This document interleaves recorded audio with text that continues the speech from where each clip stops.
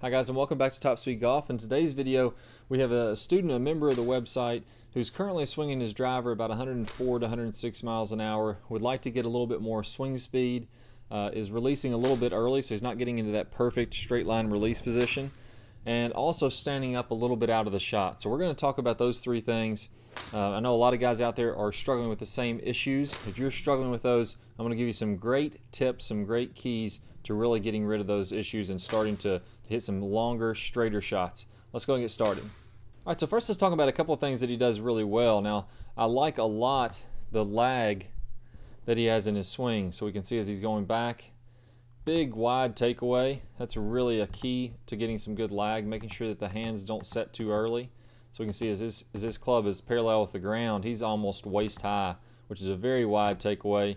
And then the wrists stay nice and soft as he's starting his downswing. So we can see how he's actually increasing the angle in the hands and wrists as he's starting down. So if we look at those several frames, this is a great representation of that. So watch the angle between the wrist and the forearm, and then watch what happens to this club head, how he allows gravity for that to drop as he makes his transition. So if you see in the next frame, allowing the club head to continue to drop and drop some more until he starts his downswing. So the club head is actually is still dropping down as his hands begin the downswing. So if you look at his hands here, let me go ahead and erase those lines. Watch his hands, how they're beginning to work down as the club head is still working back. That's a great positional lag there. Tons of lag built up. Now we need to get rid of that lag. We need to release that lag, and he's doing a pretty good job of this. Has a little bit of forward shaft lean left at contact, but as he gets out in front, we'll notice he's not quite hitting the straight line release position. So his chest, if we draw a line from the center of the chest about 45 degrees in front, we'll see that the hands are roughly in that position, but look how the club head's already past that. We'd like to see, or the club shaft, we'd like to see that club shaft right on that line, and being in that straight line release is going to get him a lot more consistent. So what's happening here is he's kind of standing up, which I'll show you in just one second, and stalling out the hips. So the hips are kind of stalling out at this position, and they're not allowing the club to release properly. He's also standing up a little bit while he's doing that. So let's take a look at this view. And as I play through this, you'll see, let's go ahead and mark a couple things here so we can see this better. There is the back of the hips at address.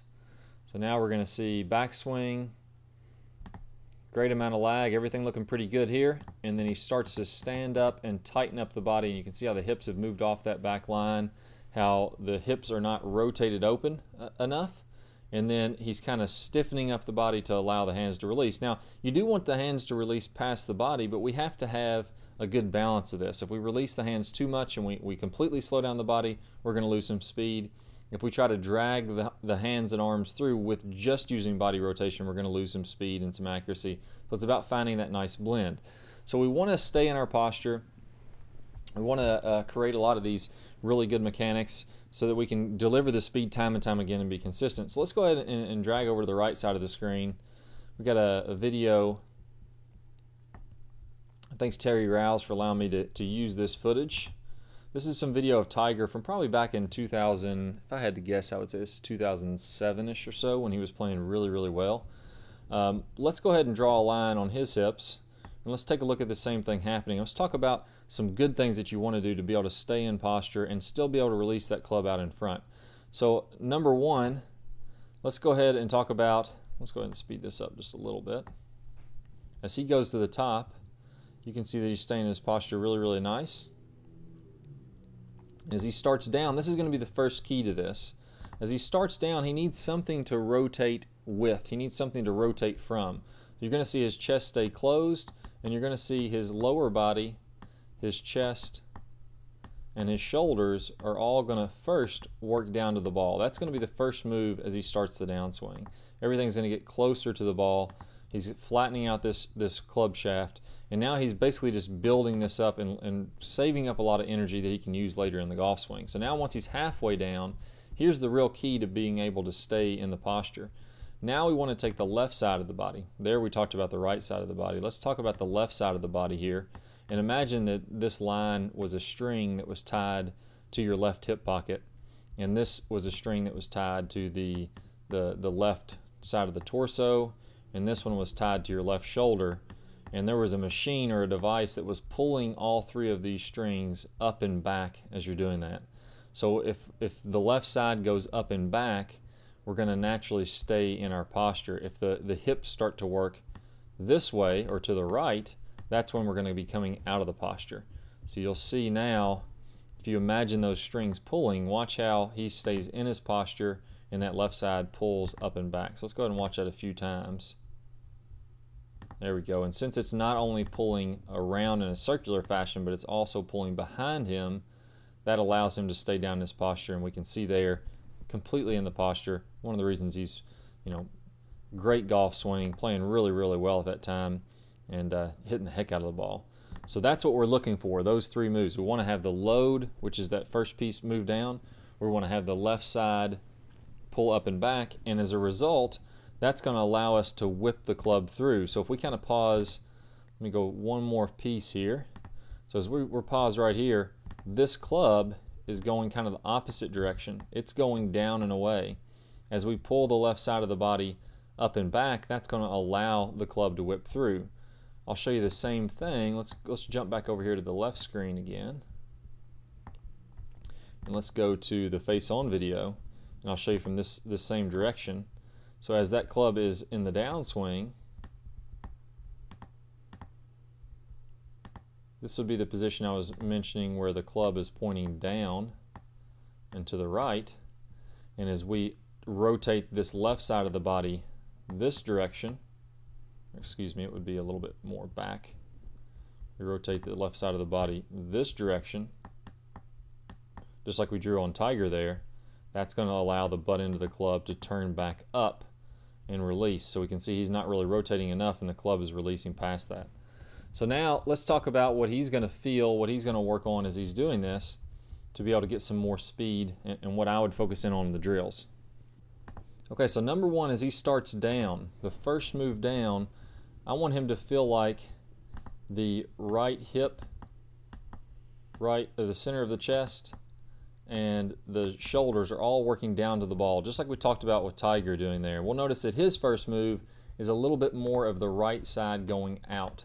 So the right side, instead of feeling like it's moving down, it's starting to move out a little bit, and see how the right hip starts to bump forward and the body almost starts to work up first. We want to have the body working down first, and then that way we have some energy stored up to where from here we can feel like this hip goes up and back, shoulder goes up and back, and our torso goes up and back, and shoulder goes up and back.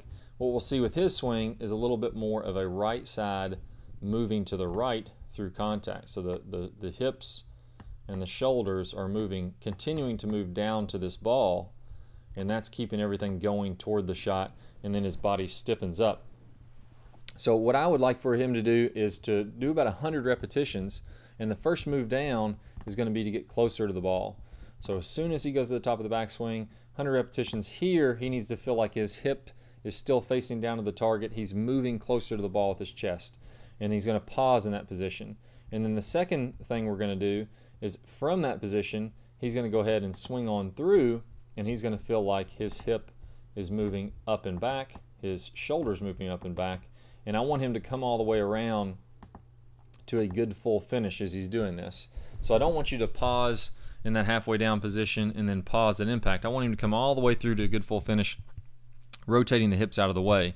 And if he does that, that's really going to help him to release that club farther out in front also. So let's go ahead and look at it from this angle. If, as he starts his downswing, if here, instead of stalling the hips out, he can have those hips to continue to rotate back and up. You can see how they stalled out there. The hips rotate back and up. He's going to be able to rotate the hands, the hips, and the shoulders are all going to rotate on through together, and he's going to see himself in a better straight line release position out here in front. So 100 repetitions, pausing halfway down, 100 repetitions, feeling like you pull the left side up and out as he's coming through there, and feeling like he gets in that straight line release, like the club isn't releasing quite as quickly. So for those of you who may be doing the opposite of this and rotating the hips really, really fast and spinning out of the shot, this wouldn't be the drill for you. But for those of you who tend to come up out of your posture, to tend to slow down the body a little bit too much and then flip a little bit early, this is going to be a fantastic drill for you. So go through those 200 repetitions, work hard, and I'll see you guys soon. All right, so now that he's really primed up, ready to start releasing this club properly and working through those drills, those of you who are struggling with lag and you'd like to see some angles a little bit more like he's getting here, really getting those sharp angles, I'm going to play a preview of a lag video here in just 1 second, and you can click the link that pops up in your screen or down below in the description if you're on a mobile device, and you'll be able to get instant access to that video. And I'm going to talk about how the takeaway is really crucial to this. So we're talking huge amounts of lag. Once he gets to release this, he's going to have some really good club head speed, but it all starts back here in the takeaway. So I'm going to go over the #1 lag mistake that I see. So work hard, guys. Go ahead and check out that video. If you have any questions, post them in the comments below. Remember to subscribe. That way you'll see our latest videos. And it really helps us to click that like button to help rank the videos, and so I can keep giving you guys some new videos and good information. Good luck, and I'll see you guys soon. Hi guys, and welcome back. I'm Clay Ballard, and in today's video we're going to talk about one of the absolute worst drills for creating lag. It's a very common drill that I see. And in this drill, what we're going to do is we're going to set the wrist very early to create an angle of lag, and then we're going to try to hold this throughout the swing. It's one of the worst things that you can do to build lag. I'm going to talk about the science behind why this is the case, and I'm also going to give you a great drill to help you improve your lag, all in this video. Let's go ahead and get started. If I do it this way versus holding that position, exact same thing happens when we're building the lag in the golf swing. So what we want to do is throughout the swing, I want to have a very low and wide takeaway. So I'm not going to set my wrist early at all. If you look at a lot of the top players, you look at Adam Scott, very wide takeaway, not very much wrist set at all. You look at Rory McIlroy, you look at Tiger Woods.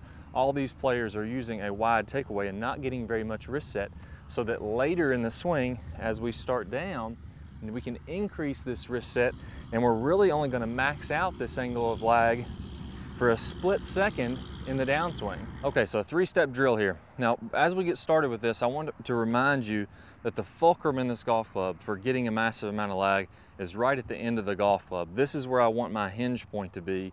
I want to use the full length of this club to build lag and then release lag.